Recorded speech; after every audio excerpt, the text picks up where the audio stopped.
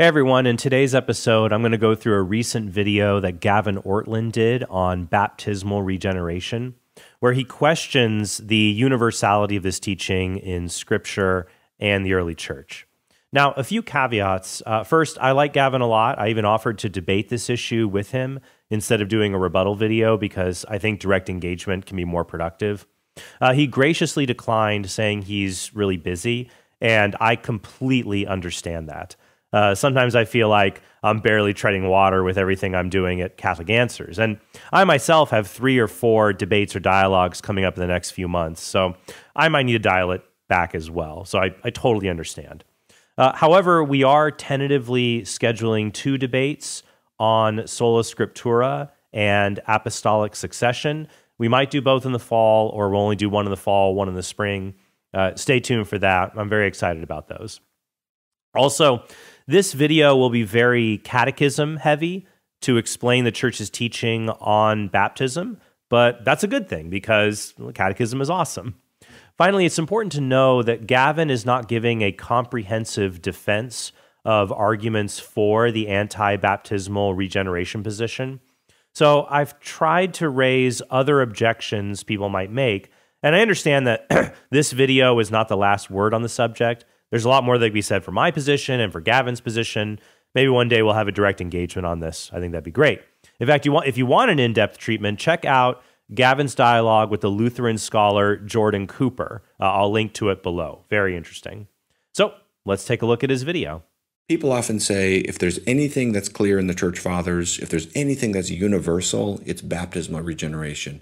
From the New Testament as well, people will often say, look, the New Testament couldn't be clearer about this. You guys interpret the Bible so literally until you come to the baptism texts. And then when you get to 1 Peter 3:21, baptism now saves you, and the 6 or 7 other texts that assign saving efficacy to baptism, you twist into pretzels to get around them. You know, that's the charge.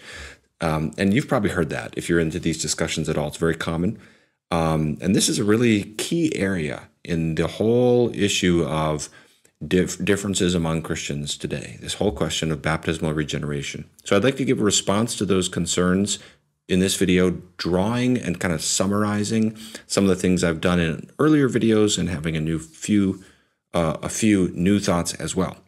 My hope is this could help people who are wrestling with this, but also it could push the conversation forward so that perhaps those who are making those appeals would maybe make them a little bit less absolutely or simply in relation to some of the observations I'm going to make. I think it's fair that we shouldn't be triumphalistic in our approach to history or scripture. We should really engage people who disagree with us. But on the other hand, I don't think this precludes us from recognizing where certain doctrines have really significant evidence for them in Scripture and early Christian history. And one of those, in my opinion, is the doctrine of baptismal regeneration. So I'm going to go in 5 steps here. We're going to talk about, first I want to define baptismal regeneration, then I'm going to explain my view as an alternative to baptismal regeneration. Won't be arguing for it yet, just want to get clear about what these things are right up front. Thirdly, we'll talk about the book of Acts and how baptism functions there. Fourthly, we'll look at the rest of the New Testament, especially the epistles. And then fifthly, we'll look at baptismal regeneration in the Church Fathers very briefly. None of this is exhaustive, but especially that is not. That's just kind of hitting a few trajectories of thought, not going through all the Fathers. So let's dive right in. First, what is baptismal regeneration? Okay, this is one of those things where this point alone could advance the conversation if there was more appreciation that there's not just one definition of what baptismal regeneration is, because when the appeal comes in, it's universal among the fathers. We have to know, what are we talking about specifically? Certainly there's an association between baptism and regeneration that is universal among the church fathers, but the nature of that association does change a bit from one to another, and there's nuances and questions about how that relationship is construed. And then today, from a Catholic to a Lutheran to Credo Baptist groups like the Church of Christ, there will be differences in how baptismal regeneration is understood. That's a fair point, though I would say that even with some nuances, that churches and ecclesial communities that believe in baptismal regeneration would basically hold the same major views. So, for example, the Catechism says of baptism, by baptism, all sins are forgiven, original sin and all personal sins, as well as all punishment for sin. In those who have been reborn, nothing remains that would impede their entry into the kingdom of God. Neither Adam's sin, nor personal sin, nor the consequences of sin, the gravest of which is separation from God. Baptism not only purifies from all sins, but also makes the neophyte a new creature, an adopted son of God who has become a partaker of the divine nature, member of Christ, and co-heir with him, and a temple of the Holy Spirit. So, in Catholicism and Orthodoxy, you have more of an emphasis on baptism being part of the process of theosis, divinization, that which allows us to become partakers of the divine nature, as 2 Peter 1:4 says. But not every Protestant would agree with that. But I do think that proponents of baptismal regeneration would all agree that baptism is what regenerates us. It is what forgives us of sins and makes us spiritually capable of entering into heaven. So for our purposes in this video, let me define baptismal regeneration as simply the view that baptism is the ordinary means of regeneration. And I say ordinary because most traditions acknowledge that it's not always and in every case how God regenerates someone through baptism, but ordinarily it's how God regenerates a person is through baptism. That's another fair point. The Catechism puts it this way: the Church does not know of any means other than baptism that assures entry into eternal beatitude.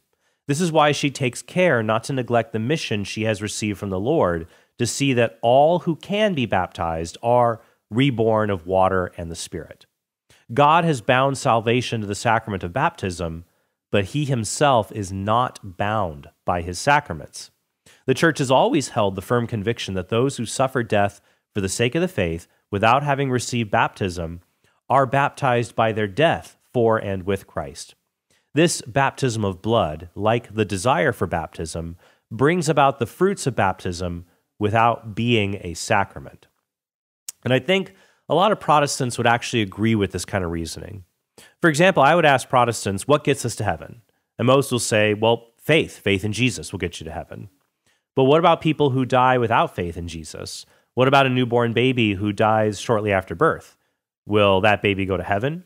I think many Protestants would say that faith is the ordinary means by which someone goes to heaven. But it is possible for someone to be saved who never made an act of faith.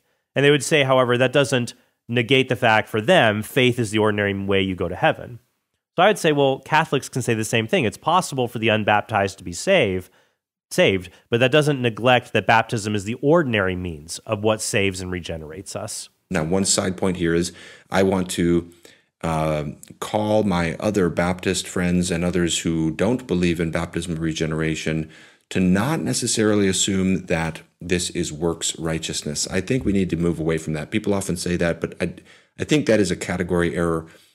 Just because you believe that baptism is the means of regeneration doesn't mean you're understanding that to be a work.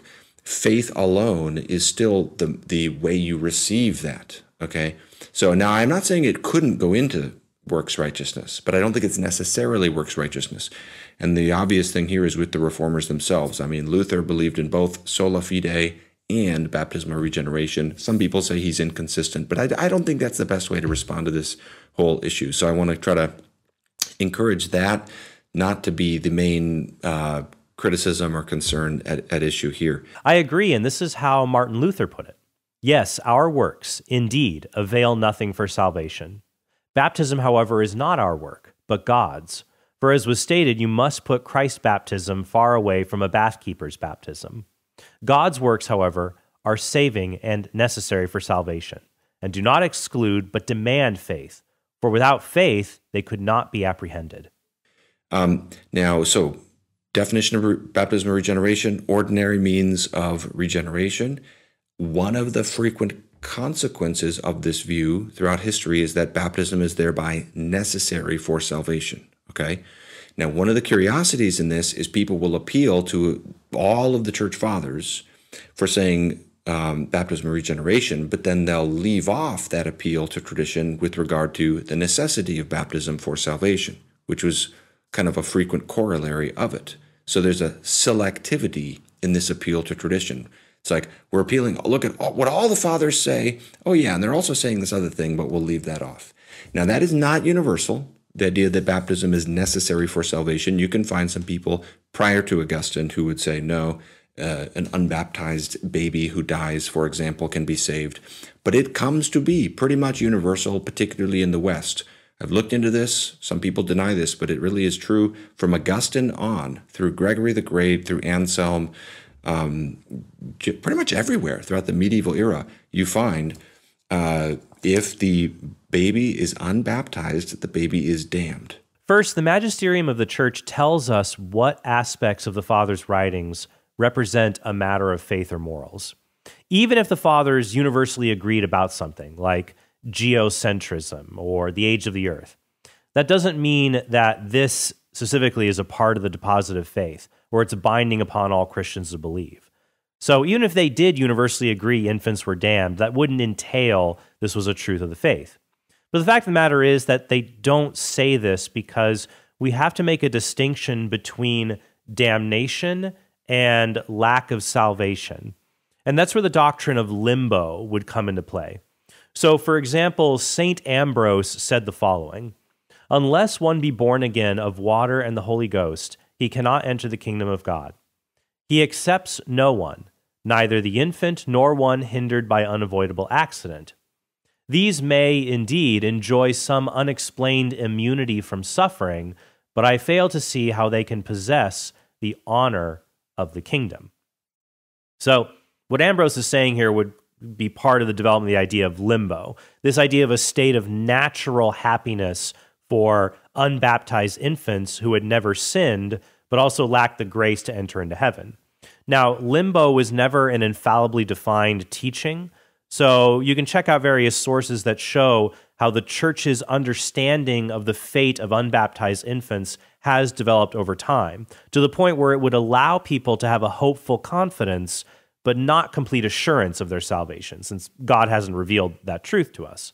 I'd recommend the International Theological Commission's document, The Hope of Salvation for Infants Who Die Without Being Baptized. It talks a lot about how this is developed and how we can have, once, as I said before, this hopeful confidence that the same Lord who said, "Let the little children come to me," will not turn away little children who were not baptized through no fault of their own. Okay. Now, and then you see it in the East as well. I'm not aware of whether it's universal in the East. I can't speak to that. I know it isn't today, but historically you see it in Dositheus, and many others. But the key point here with the definition of baptism and regeneration is that with this word means of regeneration, we're getting at causation. Okay, this is how God causes regeneration to happen. Okay, it's the means by which it happens. Okay, so second section, here's my proposal as an alternative to that. I'm not trying to argue for this, whether this is biblical or patristic yet. I just want to explain. Again, we're trying to kind of disentangle some things and be clear about what we mean by baptismal regeneration and what the various spectrum of options is.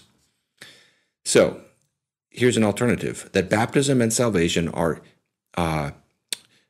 I'll say baptism and the blessings of salvation, including regeneration, though not limited to that, are drawn into extremely close coordination in the New Testament and in the Fathers, but that relationship is not a causative one. It's not the means of it. It's not that, baptism causes regeneration. It's not that precisely, okay? So that it's really unhelpful when people frame this issue as either you believe in baptismal regeneration or you believe that baptism is just a symbol. We hear this language all the time.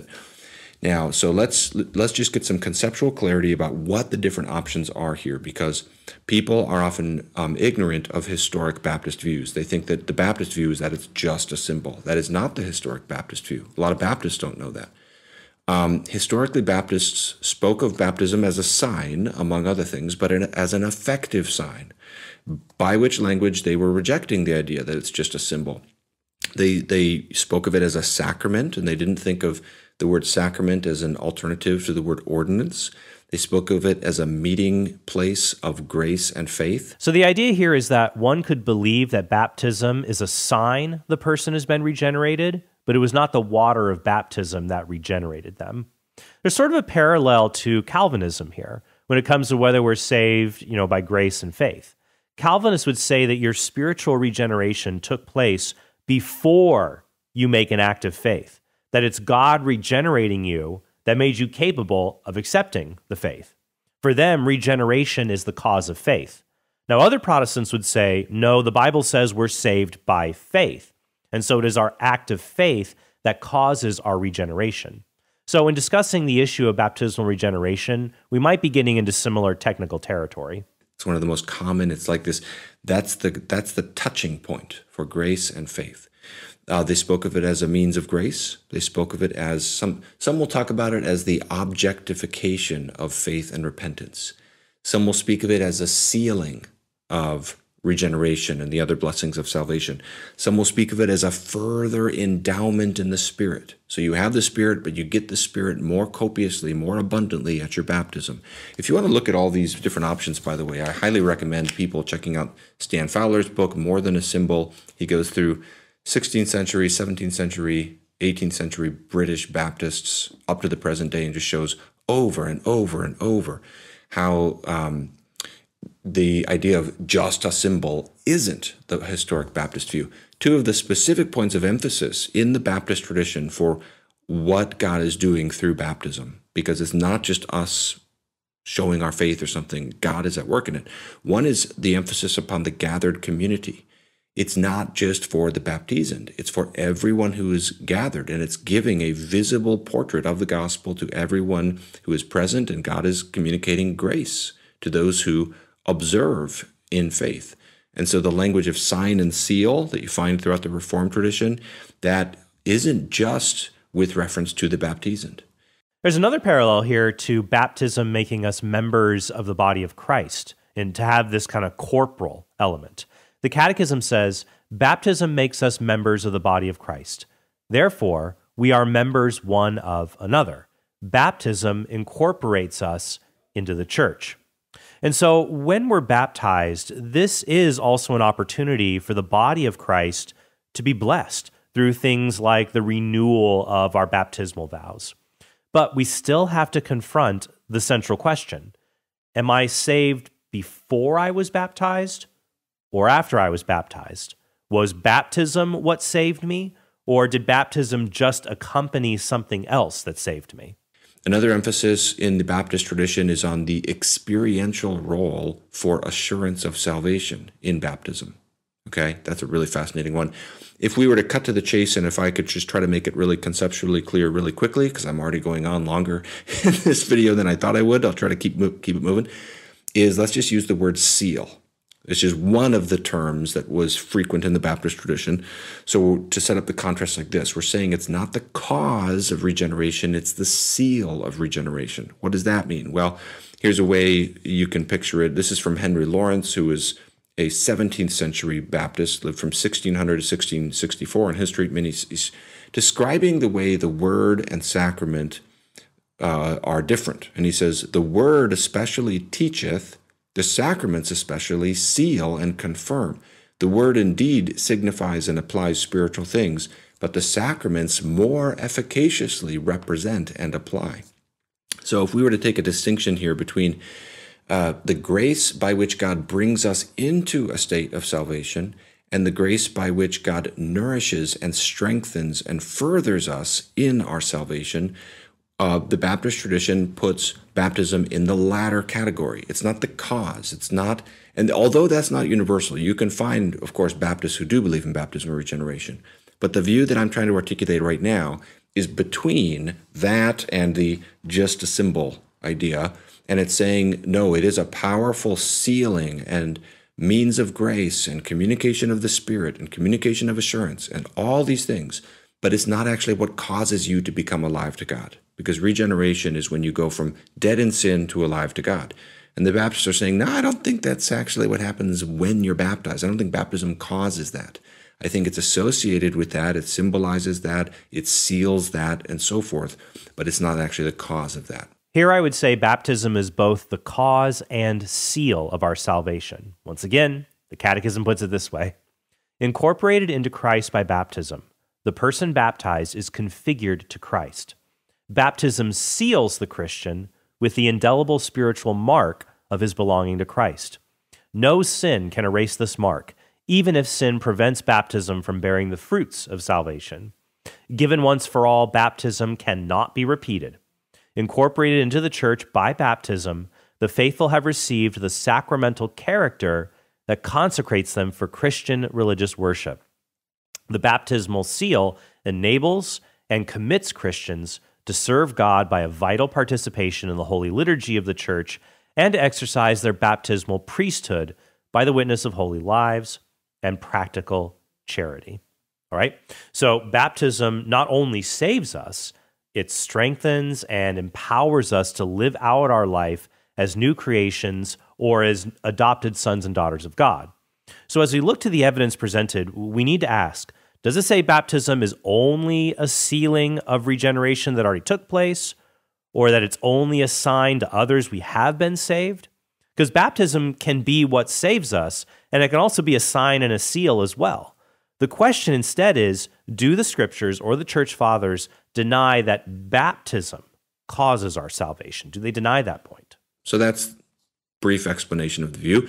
Now let's ask, why would somebody think that? Because I'm sure people are watching now, and I've gotten used to the comments and how to anticipate them, and I'm sure they're saying, yeah, but that goes against all the fathers. You're just trying so hard to make your view work and that kind of thing. Well, I don't think so. I think it's actually a view I'm inexorably driven to by the data. And let me just explain why. In a spirit of appealing for less simplistic arguments for baptismal regeneration, when people just say, well, it's obvious, you quote 1 Peter 3:21, close your Bible, case shut. And I want to say, no, it's actually not. This is actually really tricky to figure out the relationship. And we all agree there's a profound interconnection between sign and thing signified, baptism and regeneration. The nature of that relationship, that's causative, that's not so clear in Scripture or in the Fathers. And I think this idea of a sealing actually makes a lot of sense. And I've argued for it. I'll get into metonymy and all that stuff in this video. That's a fair point. A person who believes in baptismal regeneration should cite passages like 1 Peter 3:21, which talks about baptism saving us, but they should be prepared to answer objections that say the text doesn't necessarily have to be read in that way. For example, let's look at 1 Peter chapter 3, verses 20 through 21. It says, when God's patience waited in the days of Noah during the building of the ark, in which a few, that is 8 persons, were saved through water. Baptism, which corresponds to this, now saves you, not as a removal of dirt from the body, but as an appeal to God for a clear conscience through the resurrection of Jesus Christ. So how would you get around this if you denied baptismal regeneration, what 1 Peter 3:21 says? We might say it isn't the water that saves us, the water of baptism. It's that it's an opportunity to ask God for a clean conscience, for forgiveness. They'd say it's about that, not the water washing away filth. But Peter explicitly says baptism now saves you, because the act of baptism itself is the appeal to God for a clear conscience. The Protestant author Jack Cottrell notes this. He says, even though it does not save through its physical element of action, it is still baptism that saves. The point Peter is making is that the water of baptism doesn't have some kind of magical property that saves us apart from grace. Nor does the water of baptism simply take away ritual impurities or physical imperfections, i.e., filth of the flesh. Instead, as the Lutheran scholar Oscar Cullmann says, just as ordinary water takes away the physical uncleanness of the body, so the water of baptism will take away sins. So let's walk through this a little bit. Third section. Let's talk about the book of Acts. If I were to say, why do I think baptism isn't the cause of regeneration? One of the reasons is over and over and over and over in my ministry and throughout my life, I see people who seem to become regenerate at faith. And then baptism happens subsequent to that. But in their catechetical process between the baptism and the coming to faith, they look regenerate already. Now, that itself is not an argument for anything just yet, because the sacramentalist traditions can allow for that as a concession, as something that sometimes happens, as we'll see. I wouldn't deny that a person can experience spiritual renewal prior to baptism. I had faith in God, and I experienced a growth in holiness between the time I came to believe in Jesus when I was a teenager and when I was baptized a year later. The church recognizes that God already works through catechumens, people preparing for baptism, who have the gift of faith. The Catechism says, the catechumenate, or formation of catechumens, aims at bringing their conversion and faith to maturity in response to the divine initiative and in union with an ecclesial community. For catechumens who die before their baptism, their explicit desire to receive it, together with repentance for their sins and charity, assures them the salvation that they were not able to receive through the sacrament. So there's that assurance you have for catechumens who die before baptism. So yes, you'll see a difference in someone who comes to have genuine faith in Christ before baptism. But that doesn't mean you have witnessed the sign of regeneration. After all, a person could be spiritually regenerated and lapse as a Christian, lead a mediocre Christian life that lacks explicit fruits of the Spirit, but then the person could still be saved. So I don't find arguments about seeing spiritual gifts outside of baptism that persuasive. The real question is, what has God told us that we must do to be saved and receive sanctifying grace for the forgiveness of sins? But when you look at the book of Acts, my experience, I think, is what you see consistently in the book of Acts. We've got these 4 major baptismal episodes in Acts 2, Acts 8, Acts 10, and Acts 19. There's a few others as well, but those are the 4 most pivotal ones. I also want to express a hesitation about deriving our doctrine about baptism from the application of baptism in the book of Acts. For example, Acts never records anyone using the proper baptismal formula. I baptize you in the name of the Father and of the Son and of the Holy Spirit. Instead, it talks about baptizing people in the name of Jesus, and some Oneness Pentecostals use this improper formula. Now, I assume that Gavin uses the Trinitarian baptismal formula in his church, but if someone were rigidly looking at Acts to look at how baptism is done, they might not do that. Now, I think the early church did use the Trinitarian formula, given what Jesus says in Matthew 28, what the Didache says in the first century. Saying, I baptize you in the name of Jesus, doesn't say the early church used a different formula. It's a description in Acts saying this is the authority the person was baptizing under, in the name of Jesus, rather than in the name of John the Baptist. But my point is that if we just focused on Acts, we could easily get an erroneous baptismal formula. And so if we do this when it comes to the question of regeneration, we could also get an error. But as we'll see, Acts does attest to baptismal regeneration. So even in this instance, it does not support Gavin's position on baptismal regeneration. Now, to acknowledge 2 things up front, these are historically unique events, okay? They are showing the expansion of the gospel out into different groups. So that's true. That's how one of the things the other side will say to try to kind of get around these is they'll say, well, this is redemptive historically unique. And that is true that these are unique. They're also odd cases for all of us in some of them, like Acts 8. So I want to acknowledge that as well. Nonetheless, I come back to this.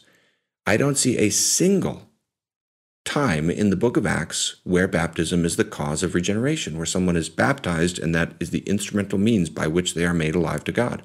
On the contrary, in every case, without exception, I see it happening differently, where someone comes to faith or someone is regenerated and receives the Holy Spirit prior to the baptism, okay? Now, again, I know that there are ways that the other side can respond and interpret that. So I'll deal with those in a little bit. But first, let's just kind of see what this is. Because even in the clearest example is Cornelius. But even with Paul in Acts chapter 9, when Ananias lays hands on Paul, the Spirit descends upon him upon the laying on of Ananias' hands. And he receives his sight back at that time, according to Acts 9, 17, and 18. And then, subsequently, he rises up and is baptized. That's not instrumental means of regeneration. I think this is reading a few assumptions in the text. Let's go back to Acts 9:17 through 18. It says, "So Ananias departed and entered the house, and laying his hands on him, he said, 'Brother Saul, the Lord Jesus, who appeared to you on the road by which you came, has sent me, that you may regain your sight and be filled with the Holy Spirit.' And immediately something like scales fell from his eyes, and he regained his sight. Then he rose and was baptized." I think Gavin is assuming that Paul was regenerated or received the Holy Spirit when Ananias prayed over him, and then the baptism would be a sign or a seal of the regeneration. Or maybe he was saved on the Damascus Road. I don't know. The idea, but the clause that you may regain your sight and be filled with the Holy Spirit doesn't require those two things happen with the same action. That baptism is what took away Paul's sins becomes clear when this part of his conversion is retold in Acts chapter 22. Here's how it's described in that passage. "And one Ananias, a devout man according to the law, well spoken of by all the Jews who lived there, came to me, and standing by me said to me, 'Brother Saul, receive your sight.' And in that very hour I received my sight, and saw him. And he said, 'The God of our fathers appointed you to know his will, to see the just one, and to hear a voice from his mouth. For you will be a witness for him to all men of what you have seen and heard. And now why do you wait?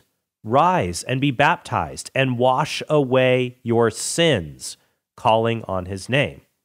So Paul was healed of his blindness through the prayers of Ananias, but it was the act of baptism that washed away Paul's sins, or it was baptism that spiritually regenerated him. And that's what you just see over and over throughout Acts. You get Cornelius. They respond to, this is what I see in my ministry all the time. There's the word preached. There's a response to the gospel. In connection to that, there's the Holy Spirit reception. The Holy Spirit falls down. They're speaking in tongues. And then in response to that, Peter says, "Can anyone withhold water from baptizing these people who have received the Holy Spirit just as we have?" Water baptism is then subsequent to and in response to Spirit baptism. And someone can say, well, those are exceptional circumstances because the gospel is expanding in this way and so forth. But yes, that is the traditional reply. The Protestant author Everett Ferguson puts it this way in his massive book, Baptism in the Early Church. He writes, "The baptism of the Holy Spirit in the case of Cornelius, instead of eliminating the need for water baptism, was the justification for administering it. That Peter commanded water baptism shows the norm. If these Gentiles receive the Holy Spirit, then they have to be baptized in water. The implication of Acts 11:17 is that God would have been hindered in giving salvation if they were denied baptism." But if we're going to talk about Peter and baptism in the book of Acts, we absolutely cannot skip Acts chapter 2, verse 38. Anyone who denies baptismal regeneration needs to be able to explain what Peter is saying here. In the first sermon given after Pentecost, Peter told a crowd in Jerusalem that God raised Jesus of Nazareth from the dead, and that, quote, "God has made him both Lord and Christ, this Jesus whom you crucified." Luke, the author of Acts, tells us that when the crowd heard this, quote, "They were cut to the heart and said to Peter and the rest of the apostles, 'Brethren, what shall we do?' Peter then replied, 'Repent and be baptized, every one of you in the name of Jesus Christ, for the forgiveness of your sins, and you shall receive the gift of the Holy Spirit. For the promise is to you and to your children and to all that are far off, every one whom the Lord our God calls to him.'" Now, some people say the word "for" in Greek, eis, in the clause "for the forgiveness of sins," refers to the forgiveness of sins being the cause of baptism, not the effect of baptism. For example, if I say, "I took an umbrella to work today for the rain," that doesn't mean my umbrella caused the rain. Likewise, they say you get baptized for or because your sins were forgiven, not to have them forgiven. But the eminent Greek scholar Daniel Wallace, who rejects the doctrine of baptismal regeneration, says that, quote, "The ingenious solution of a causal eis lacks conviction and has no basis in altering the grammar of the passage." Also, when the crowd asked Peter, "What shall we do?" they wanted to know how to have their sins forgiven. They weren't looking for a way to show God had already forgiven them. That means Acts 2:38 shows that baptism is the way to receive the forgiveness of sins, not the way to merely demonstrate God's forgiveness of our sins. Maybe you can feel my dilemma, because basically what I see in my ministry over and over and over and over is the same exception. I see only the exception and never the rule. I never see someone who is baptized and then that is the cause of regeneration. Over and over, I see people who, they'll come to faith on January 1st, they'll go through a catechetical process, and they'll be baptized on June 1st, and throughout the spring, they look regenerate. Obviously, we don't know their heart, but they give all the fruits of regeneration. So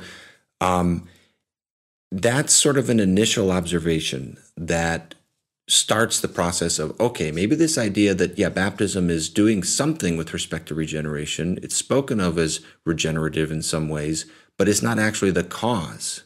It's the seal. Why that kind of might make sense to somebody based upon what you're seeing universally in your ministry and universally in the narrative passages of the Scripture. Here's my concern with Gavin's dilemma.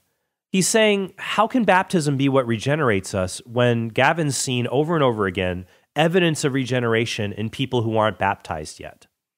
The problem here is that evidence of spiritual regeneration, it's not always reliable.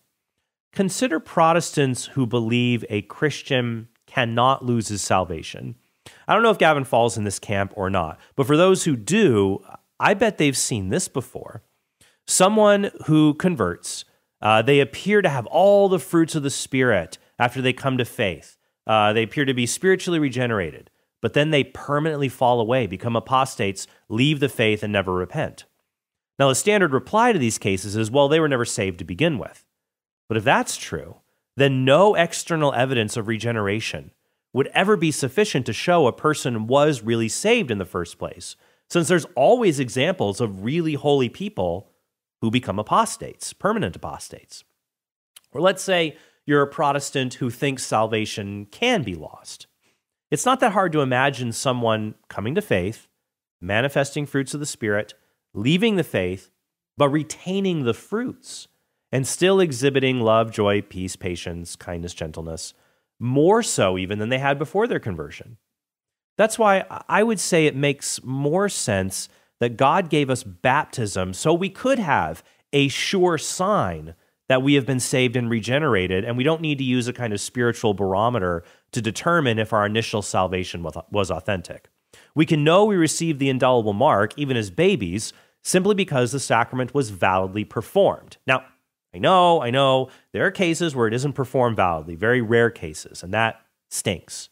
But the vast majority of the time, it's done validly, and we have confidence we've received this indelible mark on our souls. It doesn't guarantee salvation because we must remain in a state of grace, but it leaves us with less doubt, far less doubt, about our initial salvation.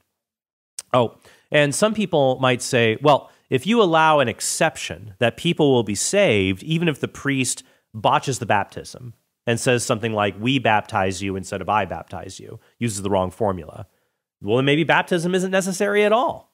Well, I'd say the same dilemma arises for Protestants. Will a person be saved if they have faith in Jesus but had poor theological formation? Someone who lives in a developing country, here's a missionary, here's a radio announcement. What if they deny that Holy Spirit is God? What if they think that Jesus is Lord and Savior but not fully divine? If a Protestant says we're saved by faith and we're saved in spite of an incorrect faith through God's grace, well, then a Catholic can say we are saved through baptism even in spite of an incorrect baptism. But what about, fourth section of the video, and this will be the longest one, all the passages that say baptism saves? How do we then interpret those? All right, let me make some reflections on these. All I can do is protest with all of my heart. I'm not trying to get around anything. I genuinely think it's unavoidable to recognize complexity in how we interpret those passages, and I don't think it's crazy to wonder at how literally do we take these. I think it's instinctive and unavoidable to wonder how literally do we take these. So just to lay some groundwork here, I'd say, first of all, based upon the nature of what a sacrament is, it's unavoidable that there will be linguistic complexity for how it functions. Sacraments are symbolical and representative events. I'm not saying it's just a sign, but it is at least a sign. And so you have this question of how does the sign relate to the thing signified? And basically what you see is the sign, and I think every view has to acknowledge this, the sign and the thing signified are often spoken of one for the other. One is often a stand-in for the other. You can see that with circumcision, for example, where circumcision of the heart is signified by physical circumcision. Oftentimes physical circumcision will function as a stand-in for that. So Paul can say, circumcision is of the heart in Romans 2:28 and 29. Paul says in Romans chapter 2, verses 28 through 29, "For he is not a real Jew who is one outwardly, nor is true circumcision something external and physical. He is a Jew who is one inwardly, and real circumcision is a matter of the heart, spiritual and not literal. His praise is not from men, but from God." But the problem with this comparison is that Paul does not believe circumcision itself contributes to salvation, even though Paul thinks there's nothing wrong with being circumcised, per se. Paul doesn't think it's intrinsically wrong to be circumcised because in Acts 16:3, Paul had Timothy circumcised in order to help him evangelize the Jewish people. But Paul does say that tying circumcision to salvation leads to damnation. He says in Galatians chapter 5, "If you receive circumcision, Christ will be of no advantage to you. I testify again to every man who receives circumcision that he is bound to keep the whole law. You are severed from Christ. You who would be justified by the law, you have fallen away from grace." So Paul is saying, you want to be circumcised? Fine. But you also have to renew your heart and not make faith only an external ritual. So Paul makes a distinction between what a physical sign shows and the internal change that must also take place, and he doesn't connect the two of them. But he does in circumcision, but he does do that with baptism. Here's what Paul writes in Romans chapter 6, verses 1 through 3. "Do you not know that all of us who have been baptized into Christ Jesus were baptized into his death? We were buried, therefore, with him by baptism into death, so that as Christ was raised from the dead by the glory of the Father, we too might walk in newness of life. For if we have been united with him in a death like his, we shall certainly be united with him in a resurrection like his." Now, some people try to say that Paul is talking about baptism of the Spirit, not water baptism. But the Protestant scholar Douglas Moo, in his commentary on Romans, writes this: "By the date of Romans, baptize had become almost a technical expression for the rite of Christian initiation by water. And this is surely the meaning the Roman Christians would have given the word." Baptism is also the visible, public, formal part of salvation. You can look at baptism happening and say, there is salvation. That person is now a Christian. It's their formal identification.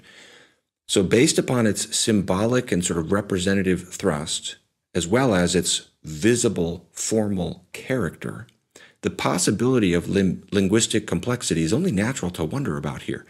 The other reason why it's not crazy to wonder how literally do we take these passages in the epistles, which I'm about to canvass some of those, how literally do we read those that talk about baptism as saving, is because the Bible also speaks of faith as saving, and faith and baptism are usually not coincident. So you then have to ask, well, how do we coordinate those two? Here we can find some common ground. Faith and baptism are mutually linked. When an adult is baptized, it is because he already responded to God's grace and received the gift of faith. That motivated him to be baptized. According to the Catechism, the preparation of man for the reception of grace is already a work of grace. This latter is needed to arouse and sustain our collaboration in justification through faith and in sanctification through charity. God brings to completion in us what he has begun, since he who completes his work by cooperating with our will began by working so that we might will it. This is even the case with infants, since it is through the faith of the parents that the child receives baptism. The Church requires that parents who seek to baptize an infant also have faith, and the Code of Canon Law says in section 868.2, there must be a founded hope that the infant will be brought up in the Catholic religion. If such hope is altogether lacking, the baptism is to be delayed according to the prescripts of particular law after the parents have been advised about the reason. So, baptism is not just a magical ritual of supernatural water. It is intimately connected with faith. Or, as the Catechism says, the apostles and their collaborators offer baptism to anyone who believed in Jesus, Jews, the God-fearing pagans. Always, baptism is seen as connected with faith. Believe in the Lord Jesus and you will be saved, you and your household. Justified by faith in baptism, they are incorporated into Christ. They therefore have a right to be called Christians, and with good reason are accepted as brothers by the children of the Catholic Church. All right, so baptism involves a parent's faith or the catechumen's faith, but it is not the faith alone that saves or regenerates us. Our faith is what makes us capable of receiving the baptism that regenerates and saves us. Right? Just like I mentioned in my ministry, it happens over and over. And what's interesting is that almost all of the traditions that teach baptismal regeneration will acknowledge, that's why I said ordinarily, the ordinary means of regeneration, they'll almost all acknowledge that it can happen differently. Someone can become regenerate prior to baptism. And so I'll just give a few examples of this, and then I'll make the point from that. Here's how the Lutheran theologian Johann Gerhard puts it. I reference this passage in my dialogue with Jordan Cooper, and I'll put up the citation so people can look it up for themselves if they're interested. He says, "When, therefore, they are baptized who have already been regenerated through the Word as a spiritual seed, they have no need of regeneration through baptism, but in them, baptism is confirmation and sealing of regeneration." You can see there are different views in the Lutheran tradition, but you can see that view pretty commonly. Francis Pieper says the same thing. He says basically regeneration can happen prior to baptism, and in that case, baptism is simply a strengthening and confirming of regeneration. And that's very similar to my view and to the Baptist view, sealing. You know, we're not saying the Spirit is not poured out at you in a powerful way on your baptism. We're saying it's not the cause of regeneration. It doesn't make you alive to God. And Thomas Aquinas and many others will have similar concessions. Aquinas in Sub Theologica, he'll often, at one point he frames it in terms of a baptism of desire, but he has a way of acknowledging that, yeah, before your water baptism, you can be regenerated.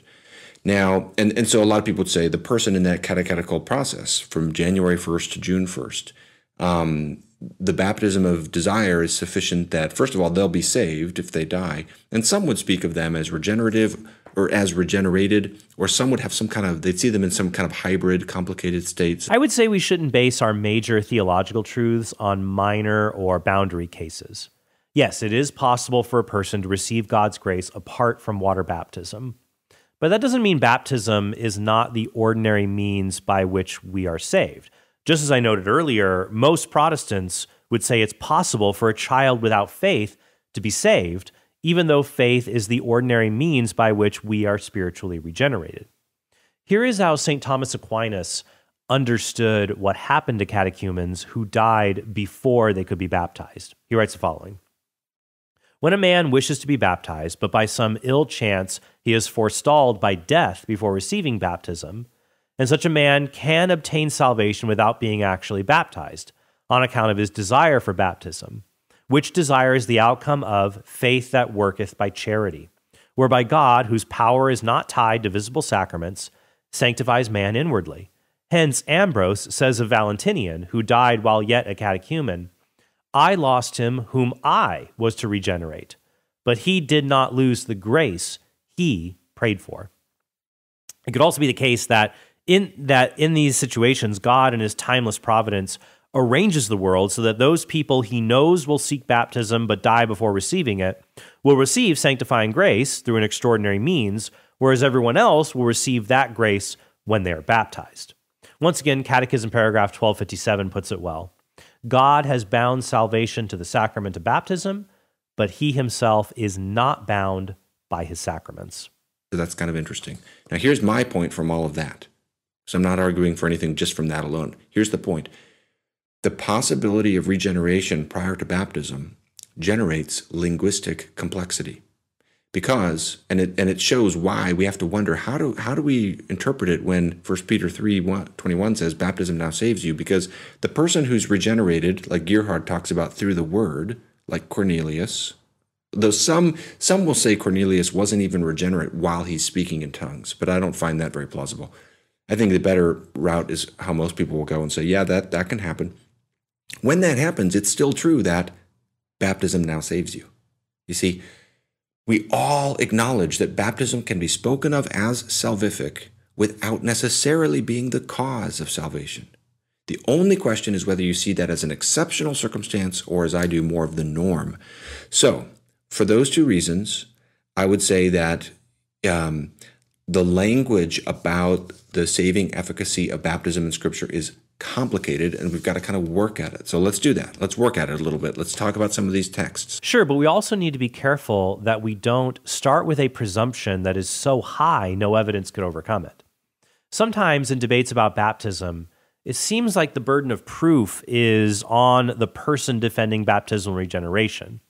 A person who doesn't believe in this doctrine will say, well, John 3:5, Acts 2:38, 1 Peter 3:21 doesn't necessarily have to mean this or that.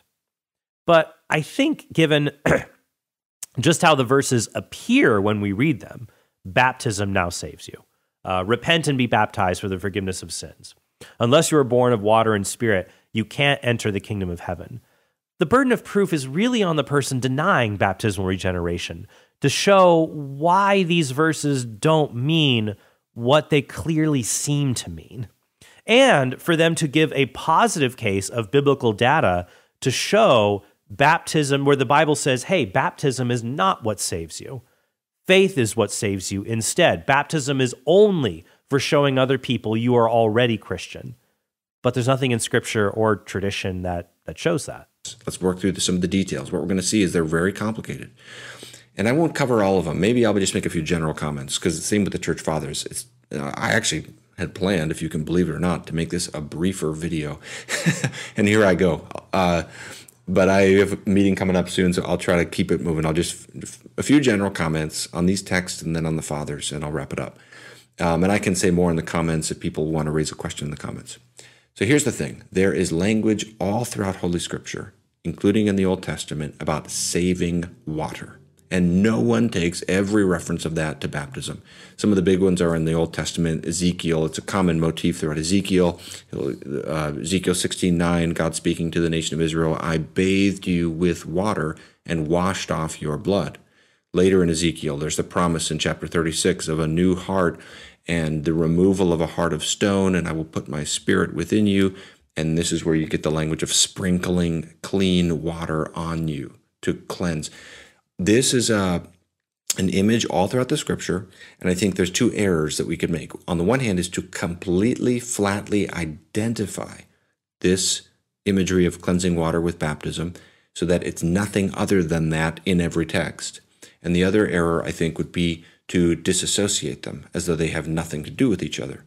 And my proposal would be that there's a larger spiritual category of language of cleansing water that baptism participates in and fulfills, and it points to baptism, but baptism does not exhaust it. It's not always and only talking about baptism without remainder, if that makes sense. So why do I say that? Well, if you look at these various passages, an interesting one would be, and by the way, if you just go into the New Testament, you can just plainly see this. I mean, people always quote John 3, and we can talk about John 3. I actually don't think John 3 is an open and shut case either. And once again, I would say that when we have a case where Scripture appears to be talking about baptism, then we should go with how things appear unless evidence suggests otherwise. So it's true that not every reference to water will be a reference to baptism. But there are many references to water or saving water that can only be plausibly explained by baptism. One of these is John 3:5, where Jesus says, unless one is born of water and the Spirit, he cannot enter the kingdom of God. Now, some Protestants say, well, this is talking about the water of the womb. Jesus is saying you have to be born once in a natural way, born of water, which means going through the birth canal, amniotic sac, and then born in spirit, or you make an act of faith. But the problem here is the Bible never refers to birth, biological birth, as being born of water. According to the Protestant scholar D.A. Carson, There are no ancient sources that picture natural birth as from water, and the few that use drops to stand for semen are rare and late. Instead, the Bible uses phrases like born of the flesh to describe biological birth. Jesus even uses that phrase to describe biological birth in the next verse. The Baptist theologian Stanley Fowler, who Gavin mentioned earlier, says the following: "The grammar of the statement seems to link water and spirit closely as two aspects of the same birth, in that the two nouns are objects of one preposition." In other words, Jesus is not saying you must be born first from amniotic fluid and then be born again of the Holy Spirit. Jesus is instead saying a person must be born of water and the Spirit, or be baptized. And when we get to the fathers, it's important to know here that they all linked this, those who discussed it, linked this verse. None of them denied that this verse in John 3:5 related to baptismal regeneration. But then you just keep going to John 4 and John 7, cleansing water. Spiritual water is all throughout the book of John, and at times it's explicitly identified with the Holy Spirit rather than baptism, as in John 7:38 and 39, which I'll put up on the screen. But just looking at a few of these other texts that people often take as baptism when there's reference to cleansing water and they say, well, that's baptism, it's actually impossible to take all of them as baptism. I think they point to baptism, but I don't think they're necessarily referring to baptism directly. So Hebrews 10:22 is a good example. It talks about, let us draw near to God with our hearts sprinkled clean from an evil conscience and our bodies washed with pure water. People often see baptism in this text. I think it's better to do it the way I framed it, remember, where there's a larger spiritual category of language that baptism participates in, but it's not just baptism per se. And the reason is it's talking about people who are already Christians. And he's already talked about the elementary things of the faith, like washings in chapter 6 of Hebrews. This whole passage is about perseverance. So to have your body washed with pure water, it's not really baptism. He's not saying let's be baptized. He's talking about the spiritual reality baptism points to and fulfills and is typified in baptism. Even in these cases, I would say it's clear baptism is what's being described. Sprinkling and washing with water in Hebrews 10:22 is a callback to Exodus 29, which refers to the washing that was part of what initiated men into the Aaronic priesthood. And baptism brings us into the priesthood of all believers. Hebrews 6:1-2 says, "Therefore let us leave the elementary doctrines of Christ and go on to maturity, not laying again a foundation of repentance from dead works and of faith toward God, with instruction about ablutions or washings, the laying on of hands, the resurrection of the dead, and eternal judgment." This is talking about the sequence of catechesis a Jewish convert received in becoming Christian. You would learn about why Christian baptism differed from Jewish baptism, washings, ablutions, how Christian priesthood or laying on of hands differed from Jewish priesthood, and how the concepts of resurrection and final judgment differed in Christianity. And that's true with a lot of the language of the Old Testament. I don't think, with Ezekiel 16, I don't think God is saying, I baptized you. I mean, how would you baptize the entire nation at once? You could have an event like the Red Sea or something like that could be seen as a type of baptism. But again, it's not baptism per se. Another example of this would be Ephesians 5:26, which talks about, as Christ loved the church and gave himself up for her, that he might sanctify her, having cleansed her by the washing of water with the word. Some people see baptism in this passage. Again, it's an example of where you've got the language of cleansing water that can't refer just to baptism, because you've got a reference to the entire church collectively here. There's no episode in which the entire church collectively was baptized. But we can understand that with reference to the effects of Christ's saving death for the church. So what I'm trying to say here is there's, again, linguistic complexity in how we coordinate sign and things signified. And I think it's a little bit sloppy to just, cut through all of that nuance and just say, well, if it's saving water, it's baptism per se. Now, if it's saving water, it's got a relationship to baptism, but it doesn't necessarily mean it is baptism. Sure, as I said before, not all saving water images in Scripture refer to baptism. And you can use the word baptize in the Bible to just mean immerse. Like when the Pharisees ask why Jesus' disciples don't wash or literally baptize their hands. But none of this refutes the clear cases where baptism is described as water that saves us. I've got so many notes on some of these other passages, Titus 3:5 and the texts in Acts. I won't go through all of them for the sake of time. And I've said more about 1 Peter 3:21 in my dialogue with Jordan Cooper, so people could see that if they're interested. But essentially, I would just say, if people are wondering because I know some people will accuse me of just trying to throw complexity at things. I'm not. I'm trying to abstract what the meaning is. Because if you can't take it as baptism all the time, well, then what do you take it as? And the view that I've argued for is one I've expressed with the word metonymy, which means part for the whole. So in the sentence, the blood of Jesus saves, we're not saying that it's the blood as distinct from the flesh. The blood is representative of the larger complex of events we associate with Jesus' death on our behalf. So similarly, when we say baptism saves, this doesn't mean baptism per se, baptism as distinct from the prior parts of conversion that lead up to it, but baptism as representative of that entire process, because baptism is the visible picture of salvation. So it's true that baptism saves, but it's not like, well, you're unregenerate until you actually get in the water. A metonym or metimony, I hope I'm pronouncing that right, is a figure of speech dealing with representation.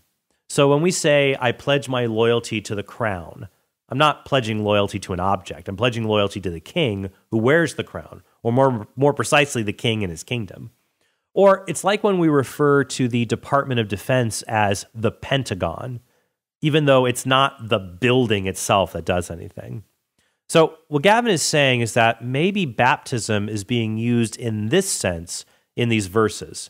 It isn't literally the water of baptism or that act that saves us, but baptism, it represents something else that saves us, like faith. And the metaphors I've given for this are, graduating from college, the actual graduation ceremony is the visible public expression, but you're not actually made a graduate on that day. You can, for job application purposes, function as a graduate as soon as all your coursework is in. Or the coronation service of a monarch, that doesn't actually make the person the king or queen. Technically, they're already the king or queen, but that's when they're formally, publicly recognized as such. Sometimes there's like a year gap between when you become the queen and you're actually coronated, as with Queen Elizabeth II. There were 14 months between. That's the idea here, that baptism is not the cause of regeneration, but it is the sort of formal, public, summative expression of salvation. And among other things, it's sealing salvation. So that's hopefully can explain the idea. I can go back to some of those New Testament passages if people want. So is baptism the cause of our going from being in sin to being adopted children of God? Or is baptism a celebration of something else that did that? So far, we've seen that when we look at the biblical texts, they do not say baptism is merely a sign of something else that saved us. Instead, it talks about how baptism itself is what is necessary to enter the kingdom of heaven for the forgiveness of sins, and is what saves us. So I think that while this is an interesting grammatical hypothesis to consider, what the texts related to baptism actually say simply doesn't support it. And we should be careful in approaching the texts and say, well, here's why they don't 100% have to point to baptismal regeneration. Remember, one who denies baptismal regeneration also has a burden of proof. And I would like them to show us where the texts explicitly say baptism is a sign to communicate our salvation to others, but it does not communicate salvation to us. And I don't think that they can show us that verse because that's not what the Bible teaches. Let me quickly touch on the church fathers and try to show why, similarly here, there's more complexity than is often seen. So, how do we know that the fathers don't always mean that it is true that throughout the fathers you find pretty universally this profound intercoordination between baptism and regeneration? The sign and thing signified often stand in for one for the other. How do we know that there's more complexity to it than simply being a causative relationship? Before we talk about the church fathers, I want to share with you a clip where Gavin is asked in this dialogue, could one of the church fathers be a pastor at his church? Do they share similar beliefs? And then my colleague, Joe Heschmeyer, later brings this point up and makes a really good point about the nature of the fathers and baptismal regeneration, and it's something that Gavin does not dispute. I would think that some of the early church fathers could fit the bill here at First Baptist, so like Polycarp and some of these type people. But I would acknowledge that many of the later ones couldn't for the specific issue of baptism. And you just, if you believe in infant baptism and baptismal regeneration, then you wouldn't be acceptable to administer that sacrament in my church context. And something real quick on just like the baptism issue, like I think it's telling there, right? Like you have a universal belief in regenerative baptism. Like all of the church fathers who write on this are either explicitly pro regenerative baptism or are like ambiguous enough that like someone who believes in baptismal regeneration can claim 100% of the fathers. There's no one who says baptismal regeneration doesn't happen. Like even in the debates about infant baptism, both sides assume regenerative baptism happens. And there's a big debate about whether or not you want that regeneration to happen at the end of your life because you're afraid you might fall into like mortal sin later on. Like the whole framework of the debate, getting back to something we said earlier, is just not kind of the framework that like a modern Catholic and Baptist are having. They're assuming, I would argue, a Catholic theology. And so the only ones we can point to are like in the 1st or 2nd century where the evidence is at least vague enough that it isn't like obviously wrong. I'll just give 3 reasons. One is that you can see fathers speaking of people having been regenerated prior to baptism at the moment of faith, and yet they'll still use that language of baptism as regenerative. Before I continue on this point, I need to point out that this view is a minority one, even among Protestants. There is a recognition that the fathers universally taught baptismal regeneration, or that baptism was the ordinary means by which we are forgiven of sin and receive the promises of eternal life. According to the Anglican scholar J.N.D. Kelly, he writes, "From the beginning, baptism was the universally accepted rite of admission to the church. As regards its significance, it was always held to convey the remission of sins."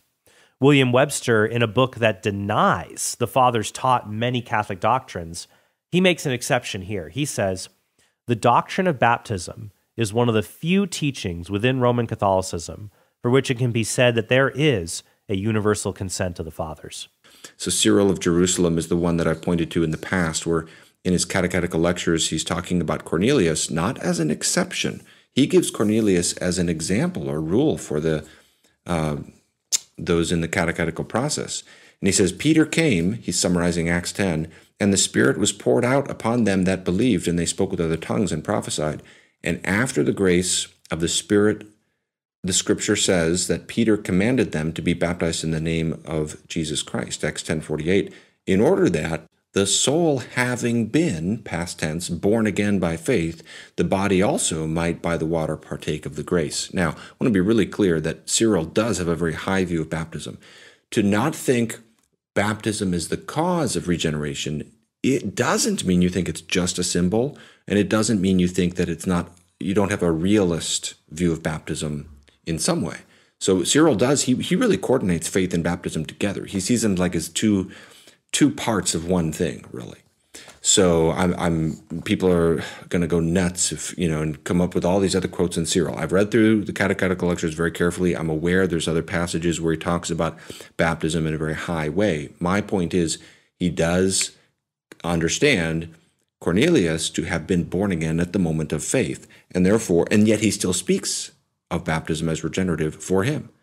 And again, this is drawing attention to the fact that baptism and salvation can have this profound relationship without it being a causative one. But this is also a boundary case where Chrysostom is explaining how someone who is described as having the Holy Spirit in Scripture could do that without being baptized.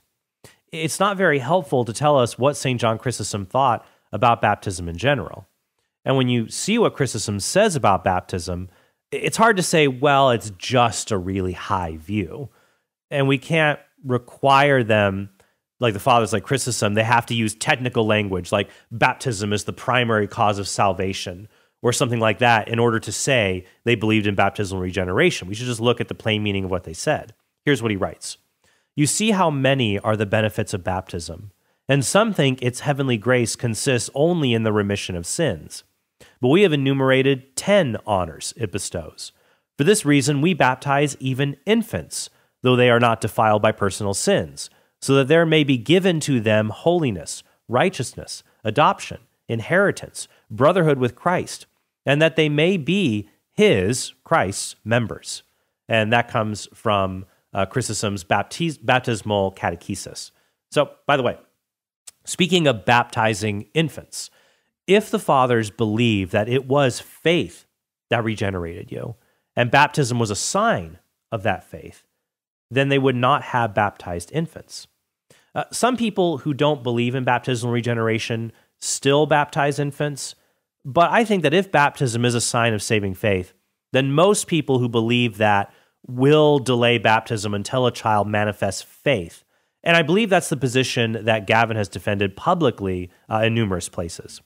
But infant baptism was the norm in the early church. There was some debate about how long after birth to baptize, like should it be immediate or should you wait 8 days? Because in the Old Covenant, you waited 8 days to circumcise someone. And you had some people like Tertullian who said you should say baptism until right before you die because you don't want to waste all the power of baptism to remit sins early in life, because what if you lose your salvation later? Instead, baptism to make infants Christians or regenerate members of the body of Christ was the norm in the church. Not every father attests to this, but we can see it in many of them. Hippolytus in the 3rd century says, "They shall baptize the little children first, and if they can answer for themselves, let them answer. But if they cannot, let their parents answer or someone from their family." Origen said, "The church has received the tradition from the apostles to give baptism even to little children. For they to whom the secrets of the divine mysteries were committed were aware that in every one was original sin's innate defilement, which needed to be washed away through water and the Spirit." Once again, call back to John 3:5. Even Protestants, there are a lot of Protestants who recognize this consensus.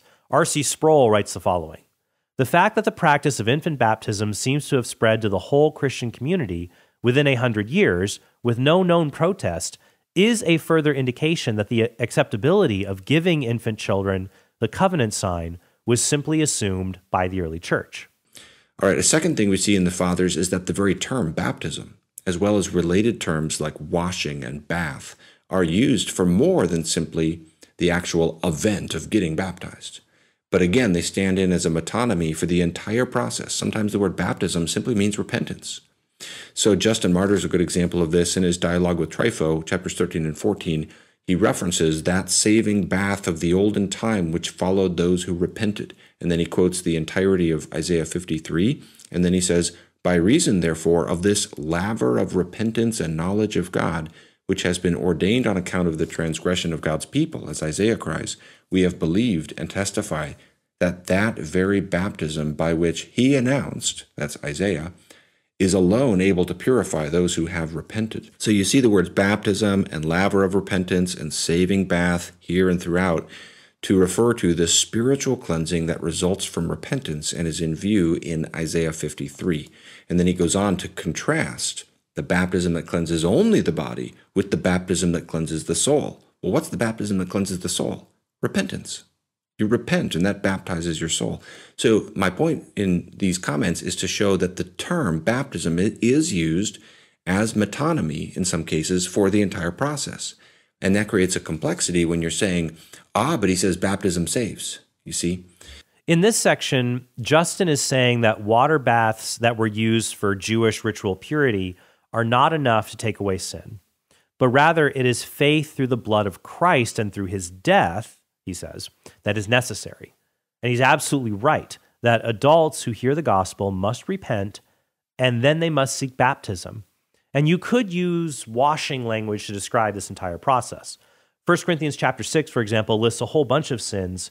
And in verse 11, it says, "Such were some of you, but you were washed, you were sanctified, you were justified in the name of the Lord Jesus Christ and in the Spirit of our God." The washing here refers to baptism, but it might also refer to things like initial faith or repentance. So it's possible in Justin, washing could refer to more than baptism. But in his other writings, Justin is more explicit when it comes to what water baptism specifically does to us. For example, later in the dialogue with Rabbi Trypho, Justin says the following: "And we who have approached God through him have received not carnal, but spiritual circumcision, which Enoch and those like him observed. And we have received it through baptism, since we were sinners, by God's mercy, and all men may equally obtain it. Likewise, in Justin Martyr's first apology, or his defense to the Roman emperor, Justin has a very long description of baptism where he says this. He writes, "Then they are brought by us where there is water, and are regenerated in the same manner in which we were ourselves regenerated.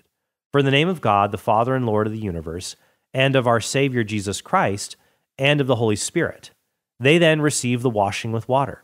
For Christ also said, unless you be born again, you shall not enter into the kingdom of heaven." So that's I'm not saying every text is like that, but that's another example of the complexity where the profound connection between baptism and salvation is not always understood as a causative one. And the third example is that the fathers frequently insist upon the necessity of faith in order for baptism to be efficacious. Now, some traditions that affirm baptismal regeneration could agree with that, and that wouldn't be a problem. Others, though, it would depend upon how it works out. So let me give just another example from Cyril of Jerusalem here, where it's really interesting. The whole set of catechetical lectures opens with this warning about Simon the magician in Acts 8, who's baptized and he doesn't have faith. And it says that basically his baptism does nothing for him. And he's offering all these warnings throughout of basically, don't be a Simon. And he says, if you don't repent, the water will receive you, but the Spirit will not accept you. And he says this throughout in Lecture 3, Section 4. He says, neither does he that is baptized with water, but not found worthy of the Spirit, receive the grace and perfection. Now, this is not going to be a problem for all views of baptismal regeneration, but to the extent that you get infant baptism and then a disconnect between the regenerative work of baptism and saving faith in the baptized, these passages are going to require some kind of explanation. In the prologue to the Catechetical Lectures, Cyril talks about Simon the magician in the book of Acts, and he says this, "Even Simon Magus once came to the laver. He was baptized, but was not enlightened. And though he dipped his body in water, he enlightened not his heart with the Spirit. His body went down and came up, but his soul was not buried with Christ, nor raised with him." Now, what's interesting here is the presumption that baptism does enlighten us, and it does something to our souls by uniting them to Christ, which parallels Romans chapter 6, verses 1 through 3 we discussed earlier. Baptism is supposed to do these things, unless something in a person's heart or soul makes that impossible, like if they aren't sincere. Faith has to be present, and anti-faith cannot be present. However, a person who is incapable of faith, like an infant, but is brought to Jesus through the faith of others, like his parents, that's a different story. There's actually an interesting parallel to this in the Gospels, when the paralytic is lowered through a hole in a roof for Jesus to heal him. Mark 2, 3 through 5 says this, "And they came, bringing to him a paralytic carried by 4 men. And when they could not get near him because of the crowd, they removed the roof above him. And when they had made an opening, they let down the pallet on which the paralytic lay. And when Jesus saw their faith, he said to the paralytic, 'My son, your sins are forgiven.'" Notice Jesus said their faith, the men helping the paralytic. The paralytic is never described as asking for healing. Instead, the faith of those who brought him to Jesus was sufficient. The same can be seen in the case of Jairus asking Jesus to heal his daughter, or the centurion asking to heal his favorite servant. People can experience God's grace in their lives because other people with faith asked for it. And the same principle applies to parents coming in faith to the church, seeking baptism for their infant. So as we say in the baptismal ceremony, they seek faith, they seek baptism for their child. Overall, you look at the church fathers and you see, again, the association between baptism and regeneration is very clear. The nature of that association is not, and I don't think it does work to always understand that as a causative relationship. At the very least, hopefully those who are advocating for that position would kind of factor in my comments here and not just say baptismal regeneration is universal in the fathers, or not just quote 1 Peter 3:1, case closed, but try to enter into and interact with the alternative view of these things. historically among, say, the Baptist tradition, which would agree with that general association, but say that doesn't mean causation. And again, there's good reasons to not take it as causative based upon what we see in the book of Acts and what we understand the nature of a sacrament to be and the other considerations I've raised here. I think it's fair to ask people to be more nuanced and charitable to an opposing view and really look at the reasons in favor of it. It might also be the case that when we do this kind of investigation, we find that certain proof texts or biblical arguments we think support baptismal regeneration, or any doctrine, frankly, might not be as strong as we think. And so it's helpful to dialogue and make room for development and improvement. But at the end of the day, if you're not convinced, you're not convinced, and I'm not convinced, especially on a doctrine like baptismal regeneration that not just Catholics believe, but many Christians, Protestant, Orthodox, that has such strong biblical and historical support. As I said, Gavin he'd disagree how I've looked at the evidence in this video. So hopefully in the future, we can dialogue about that. I apologize if I misunderstood any of his arguments or his positions. I just want to put this out there as something to have a reply for you to think about, weigh all the evidence for and against yourself. Hopefully one day in the future, when Gavin's not super busy, might be a long time from now, we could dialogue about this or debate about it. If you want an in-depth dialogue about it now, though, check out the dialogue Gavin had with Jordan Cooper on issues related to baptism. I'll put those links in the description of the video below. Definitely check that out. So thank you guys so much, and hey, I hope you have a very blessed day. Hey, thanks for watching this video. If you want to help us produce more great content like this, be sure to click subscribe and go to TrentHornPodcast.com to become a premium subscriber. You'll help us create more videos like this and get access to bonus content and sneak peeks of our upcoming projects.